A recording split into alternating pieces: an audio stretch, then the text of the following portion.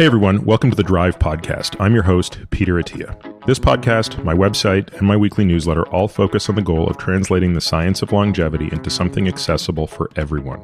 Our goal is to provide the best content in health and wellness, full stop, and we've assembled a great team of analysts to make this happen. If you enjoy this podcast, we've created a membership program that brings you far more in-depth content if you want to take your knowledge of this space to the next level. At the end of this episode, I'll explain what those benefits are, or if you want to learn more now, head over to peterattiamd.com/subscribe. Now, without further delay, here's today's episode. Hey everyone, welcome to a special edition of the COVID series. This is going to be COVID for Kids. So my guest today is my daughter, Olivia. And this was mostly her interviewing me, but also a little bit of a discussion and me asking her some questions as well, all pertaining to the coronavirus, but really through the lens of questions that Olivia had. So if you're a listener of the podcast and you have kids, this might be the one episode that you want to sort of bring your kids into, because hopefully it answers a lot of the questions that they've probably been asking you, and maybe these are some of the questions you don't have answers to. So anyway, I hope you enjoy this special episode of the coronavirus series, Corona for Kids.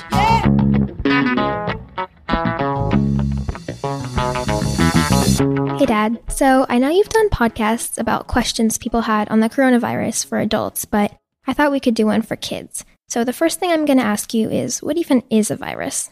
Well, a virus is a sort of living, kind of living thing that has genetic material in it, which all of your cells have genetic material in them.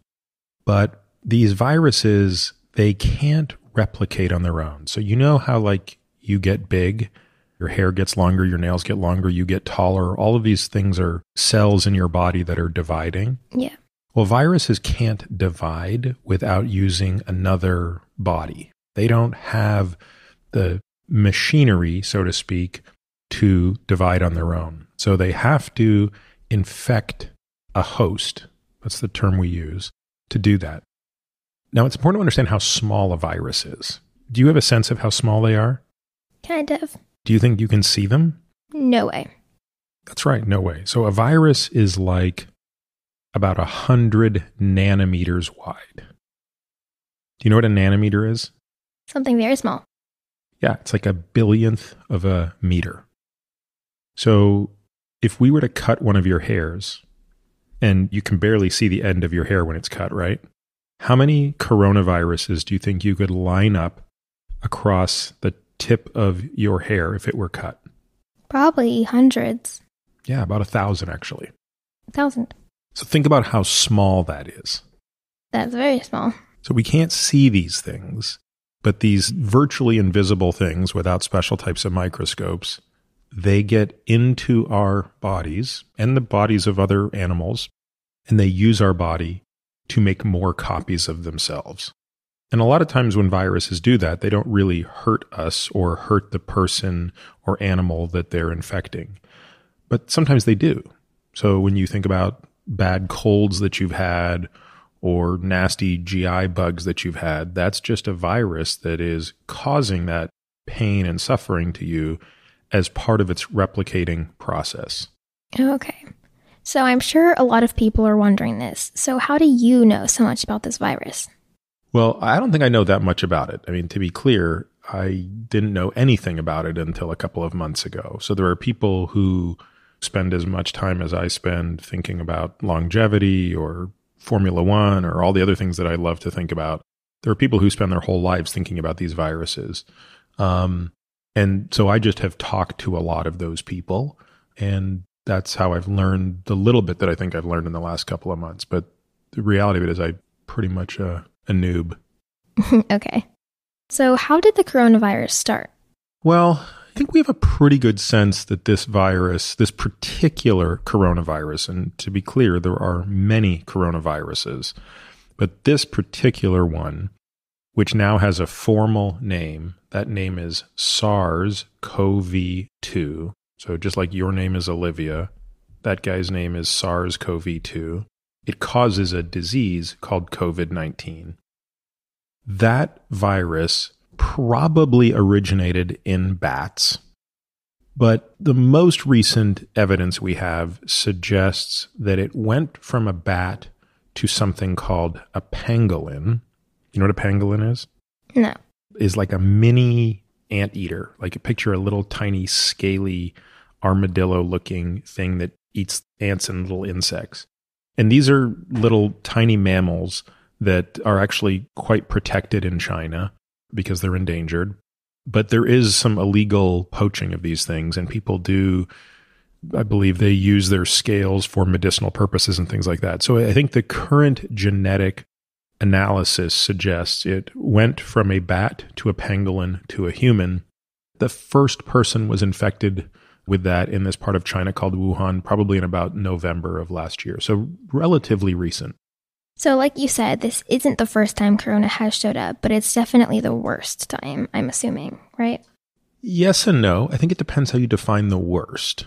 It's definitely infecting a lot of people, but there have been other coronaviruses that have shown up, two in particular in the past 15 or 20 years, that have been more lethal, meaning a higher number of the people who got the infection died. So one of those was called SARS, and one of those was called MERS, and those would kill somewhere between 10 and 30%. SARS about 10%, MERS about 30% of the people who got it. That's a huge number, right? That means in the case of SARS, 1 out of every 10 people that got the infection died. In the case of MERS, 1 out of every 3 people died. Think about that. But the good news is those viruses didn't spread very far, so very few people got them.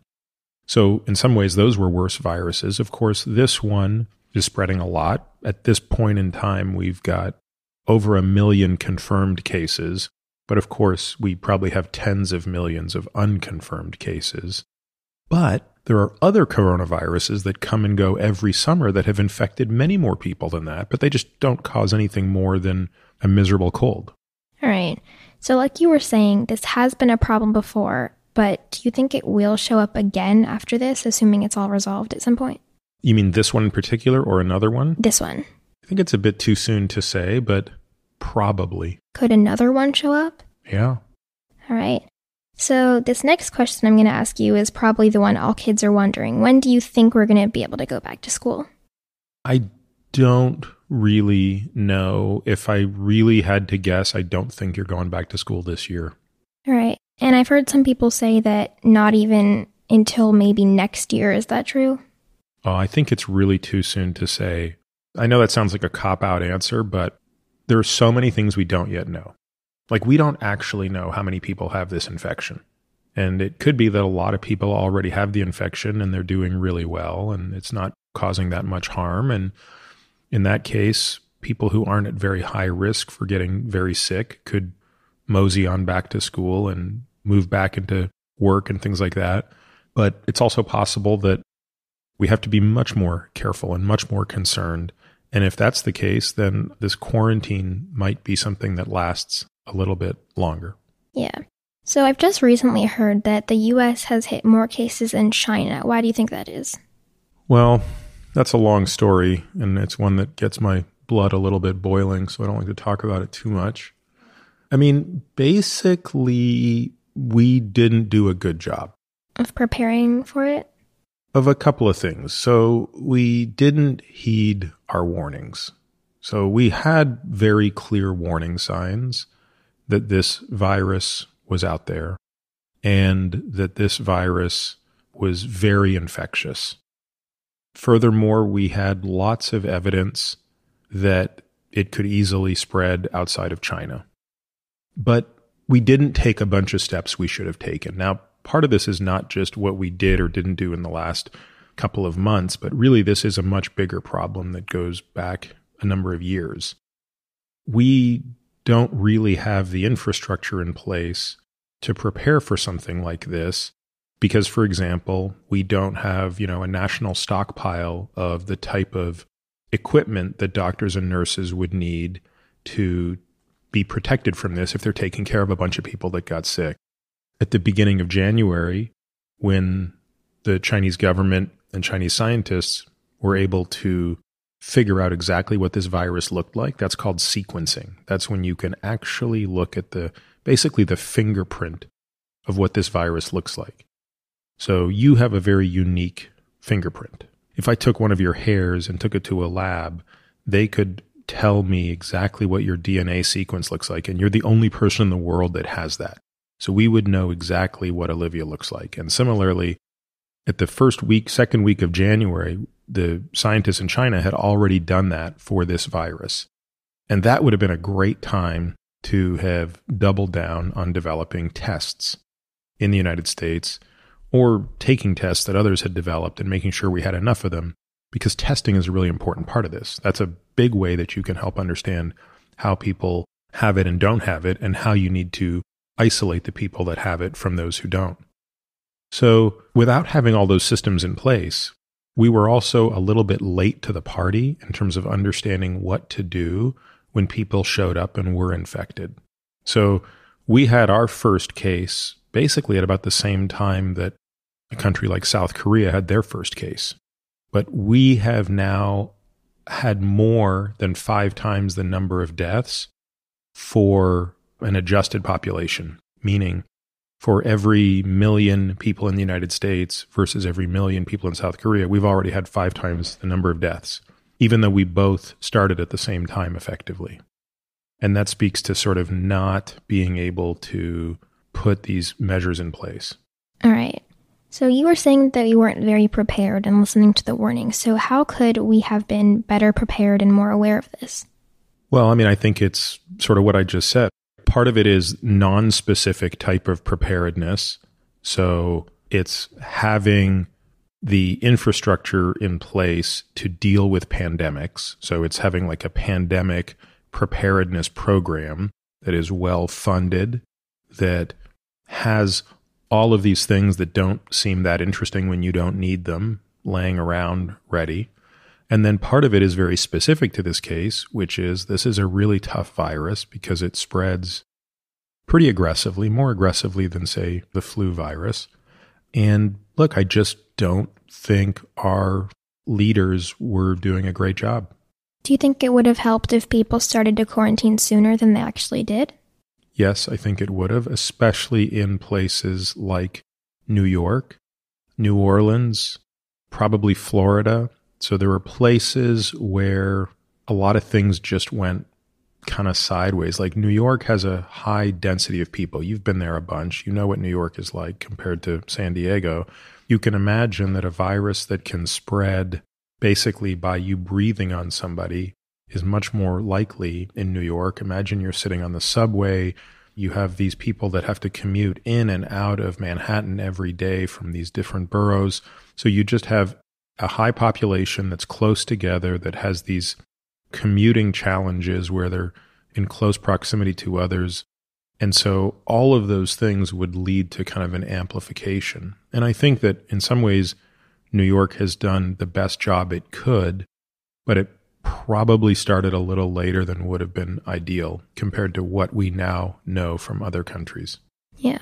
So some people are saying they just want to get the virus and be over it, meaning they won't have to quarantine anymore, and they've already been exposed to the virus, so it would be a lot easier. Do you think that's a good idea? So the technical term for that idea is called herd immunity. You know what a herd is?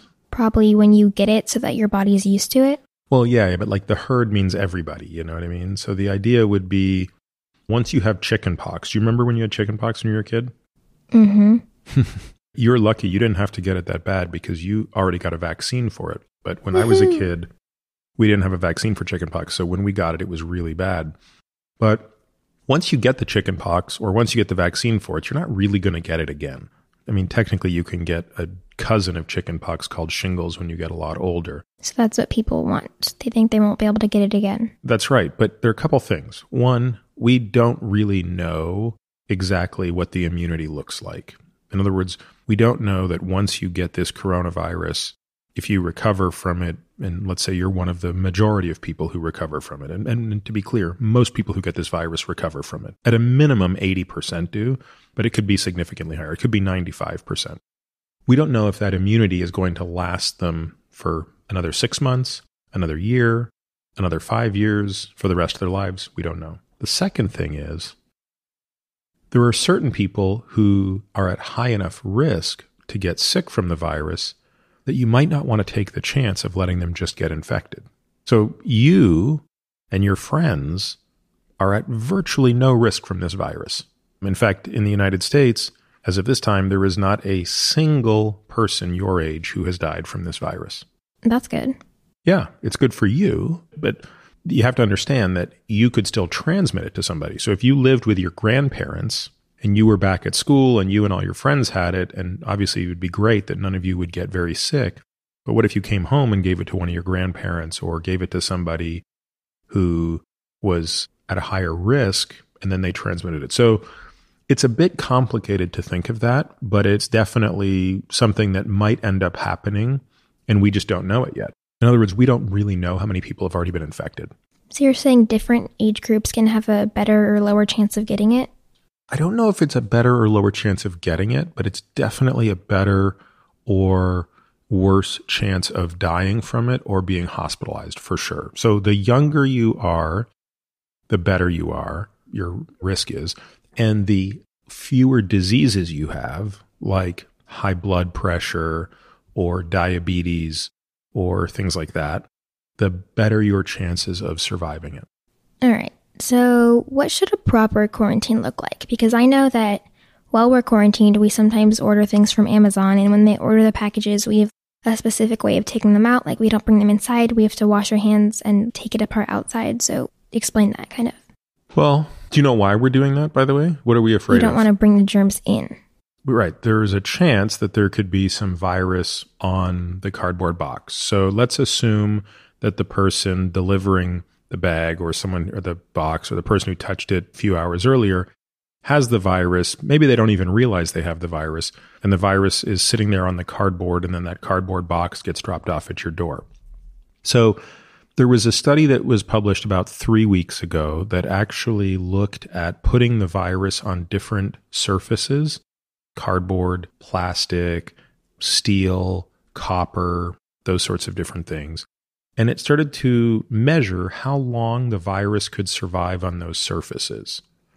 And what came of that study was that this virus can live for a day, maybe 2 days on cardboard. So what you want to do is sort of assume that anything you come in contact with potentially has some amount of virus on it. Now, that study doesn't really tell us you can get infected from that, because maybe there's not enough virus that's really surviving that you're going to get it all over you. And if you don't take appropriate precautions, it's going to, infect you. But it seems to me, at least, that the safest thing to do is to assume that anything that shows up has some amount of the virus on it, and that virus could potentially infect you. So what we're doing is we're opening Amazon packages outside. We're cleaning off the contents of them and then just washing our hands really thoroughly. And do you remember how long we have to wash our hands for? 20 seconds. You got it. And that is a lot longer than it feels like, isn't it? It is. Reese is the best at that, by the way. Is he? Yeah, that kid can wash his hands. Well, Ari just throws soap everywhere. Yeah, he's not so good at washing his hands. So is there anything else we haven't covered that you think kids should know about this virus? I don't know, but there is something I do want to use as an example for kids to think about, because I've been thinking about this a lot with you as we're going through this. So you can probably tell, do I seem like I've been more irritable in the last month than normal? Yes, kind of. Yeah, I apologize for that, but I think part of the irritability I feel is just a frustration in what I consider to be kind of incompetence. And I think it's worth using this as a teaching point, because you asked a question, how did we get here? And the underlying theme to how we got here is we didn't really do the things we needed to do before it was too late. And so why does that happen? Is it because we don't want to? I think the point here is it's sometimes really hard to do things for which the payoff is far in the future. But that's kind of what you were explaining this morning, right?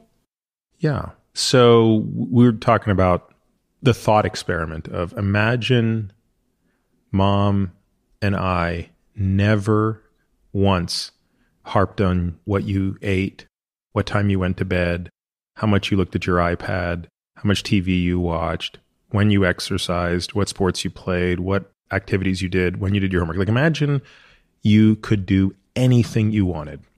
You could watch as much Flash as you wanted. Okay, that sounds kind of fun. You could I'm eat just as much being honest. ice cream as you wanted. Think through how much fun you could have if you were allowed to do anything you wanted. I think it would be fun for a little bit, but then I would, obviously, in the long run, it would be really rough. But how do you make that trade-off? You have to have discipline now so that it can benefit you later. But that's hard. It is really hard. You know it because you and me and we all struggle with this. We make these decisions today that don't always feel good. You make these sacrifices. Remember what do my Jocko shirts say on them? Up before the enemy, or that one, but discipline equals freedom. What does that mean? It means the more you have discipline, the more free you'll be. Eventually. Not in the moment, but eventually you will be. Right. And so when you think about why it is that you can't just eat all the ice cream in the world, even though in the moment it feels so good, it is undoubtedly more pleasurable to eat ice cream than not to eat ice cream. It is undoubtedly more pleasurable in the moment to watch as much Flash as you want and do as much TikTok as you want and screw around on your computer as much as you want. Those things feel awesome. I can't deny that. But the problem is you will pay the fiddler tomorrow. And life, in some ways, is a balancing act between enjoying things for the sake of enjoying them in the moment and indulging, but also being responsible enough to make sure that when something goes wrong, you're prepared. I think if you're a kid and you're listening to this, it's important to understand that the adults screwed this up. This is a great example of the adults not doing their homework, not saving their allowance, not eating their vegetables, not exercising, just completely dropping the ball. And now we're paying the fiddler. That's a problem. I think it's a huge problem. And that's probably the thing that on a deep level has me most upset right now. It's that a whole bunch of innocent people are suffering badly because the people who were supposed to be in charge, the grown-ups, so to speak, couldn't make the long-term trade-off. They couldn't sacrifice in the moment. They couldn't invest the time, the money, the infrastructure in science that was necessary to make sure that when this happened, we were prepared. And so I have to hope that this is a wake-up call, and I have to hope that when this is over, maybe you guys will be the ones to tell the adults, quit screwing around. So we were talking about this morning, and an example you used was that Reese was watching a show called Biggest Little Farm, and the people in that show, they had to grow their own food, they had to produce everything by themselves, and if they didn't wake up one morning, even if it was raining, and they didn't go outside and garden or help their animals, then they wouldn't have food in the long run and they would starve. So they kind of had to do what they needed to do for the future. Yeah, I'm glad you remember that example. I think that's another great one, is farming. Think about if you have to go out there and plant your crops and go and tend to them and tend to your animals, and if you just for a month decide, I don't feel like doing it. I mean, I'd rather just screw around. Well, you're going to starve when winter comes. Another question I had was, I was wondering, is this China's fault? It has become incredibly convenient to blame China for all of this. Consider the following scenario. You don't drive yet, but you know what it's like to be in a car with me or your mom, right? Mm-hmm. I know it's like to be in a race car. Yep. So imagine you're driving down the freeway and somebody changes lanes in front of you and cuts you off and they don't signal. Is that their fault or your fault? That's their fault. That's right. Now, how you respond to that is up to you. I could honk my horn, or I could just... Well, okay, yeah, that's true. But I'm saying like how you respond from a safety perspective is up to you. If you're paying attention and they cut you off, I mean, that happens like 10 times a day. So if you're doing everything right, you're probably not going to die when somebody cuts you off on a freeway. So like if you're texting and they cut you off, that could be a worse situation. Exactly. Now imagine for a moment that you're speeding, you've had a couple of drinks, you don't have your seatbelt on, you're texting, and somebody cuts you off. That's not going to work out too well for you. Now, whose fault is it? That's my fault. Well, it's both of your faults at this point. True, because that person did cut me off, but I was kind of not doing the right thing either. You were not doing your best to be ready for the situation. Okay. And that's kind of how I think about this. To sit here and blame China for all of this, even though that's clearly where the virus originated, and it's probably in part due to practices of food handling that we would never do in this country, and all of those things are true. But again, we have to take responsibility for all this. So China may have cut us off in the freeway, so to speak, but we were driving too fast. We didn't have our seatbelts on. We had a couple of drinks in us. We were texting, and we were looking back to check on our kids in the car seat and tell them to stop arguing with each other. I mean, we bungled every aspect of this. And I just think that in the moment when you're spinning out of control, it's easy to say that guy cut me off. But at some point you got to be like, I was doing something wrong too. Yeah, you were doing a bunch of things wrong.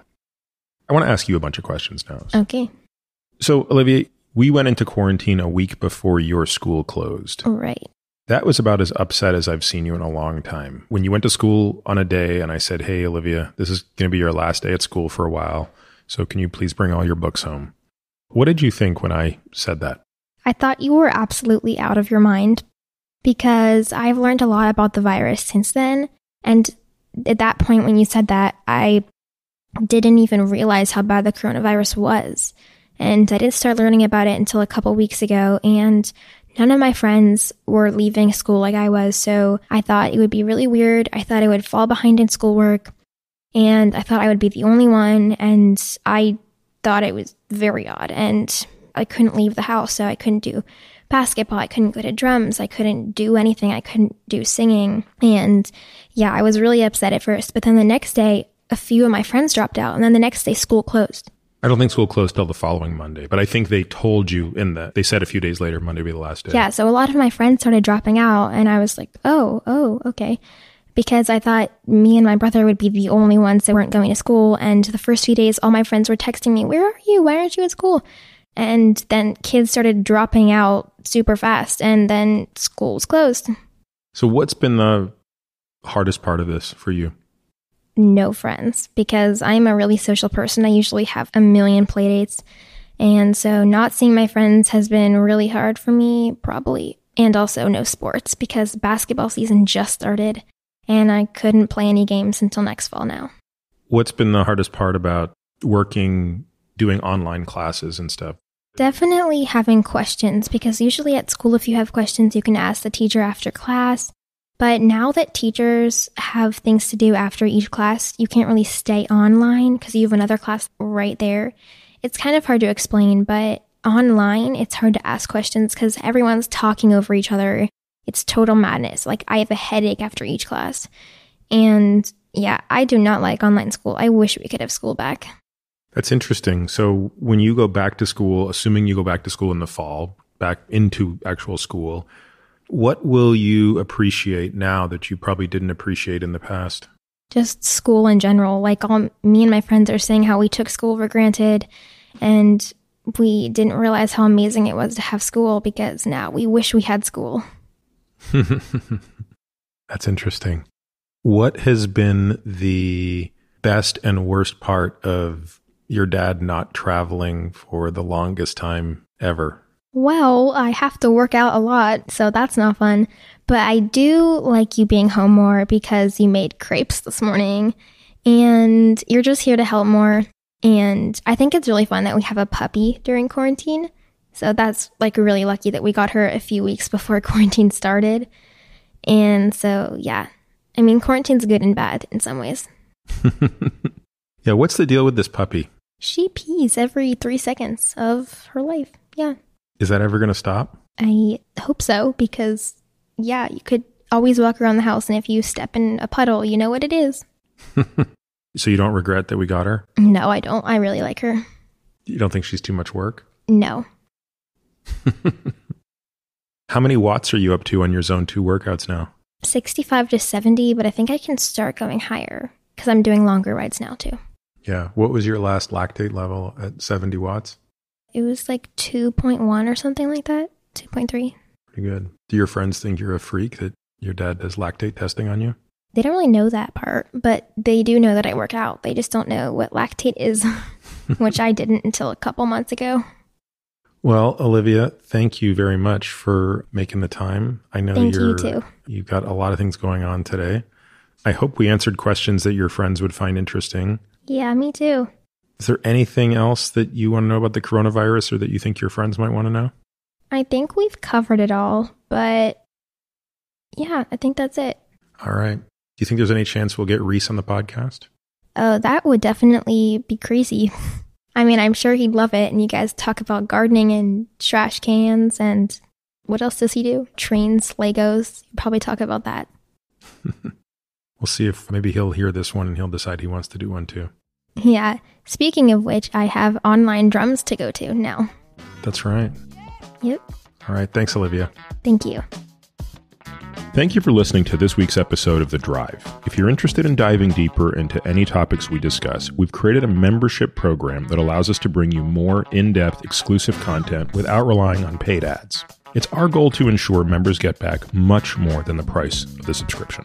Now, to that end, membership benefits include a bunch of things. 1, totally kick-ass comprehensive podcast show notes that detail every topic, paper, person, thing we discuss on each episode. The word on the street is nobody's show notes rival these.